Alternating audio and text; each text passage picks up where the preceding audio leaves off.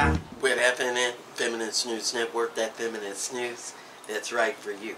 Welcome to Skye, going live with the Movement for the People's Party, viewing watch party, and planning. And why do I say planning? Because it's time to plan and make a move, people, because it's getting over real out there with the new depression, the new aggression, and the new suppression causing a depression. So what we got right here is Nick Brana, and it's real funny because this thing has been running smoothly, the computer, all day until I decided to play and add notes and join the chat over here. And now it's flicking because I've touched the computer. But at least they're not blocking me out. Everybody gets to chat on this YouTube, whereas when I went to chat on the DNC, I got blocked out. And somebody else mentioned that too. So I knew I wasn't the only one because they were blocking out anybody talking about Medicare for all. Well, I started the Hawaii Democratic Health Committee and then got kicked out by my own people because they didn't want to make it a caucus. They wanted to make it a committee. And I called out the operatives that were in the room, and then all the, I'm going to say it like it is, all the rich white people that was there trying to get whatever they wanted for themselves instead of Medicare for all for real, didn't see the vision in what I was saying, and they tried to basically take it over. So you know what, at least I founded it, but you know what, I'm still fighting for Medicare for all. I'm still fighting and calling them out, and you know why? Because that's how I roll. Now, all they're afraid of is if I'm going to run for office, because my platform stands strong and the people stand with me. Now, we're going to take a look at more of the People's Party convention and take it on, and then we're going to discuss. All right. You guys, because of you, things have been taking place that are absolutely amazing.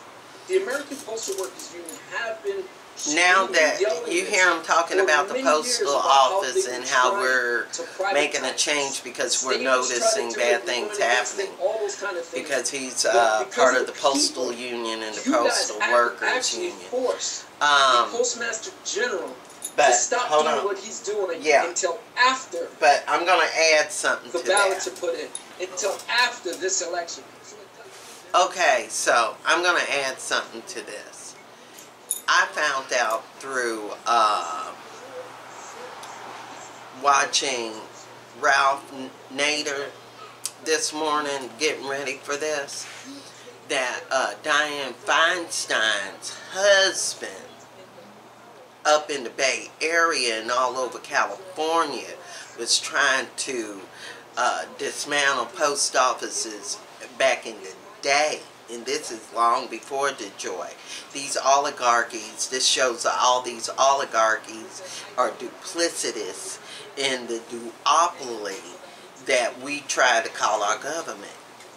This is why we need the People's Party, because he was buying up post offices for profit, trying to downsize them, and this is in the earlier 2000s. And these are old, good mission, mason built buildings, limestone buildings. And they were selling them off all over California back in the day. So this selling off of all this postal service shit, this started a long time ago. It's all about the oligarchy and their duplicitous and the duopoly of the government, because they're all the same fucking people. This is why you need a third party. This is why the postal workers are teaming up with the People's Party movement. Why? Because they know too. And if you pay attention and you know people that are crooked, like Diane Feinstein and her husband, and Pelosi and her husband, and Kamala Harris and her rich-ass entertainment lawyer husband, you would know what's going on.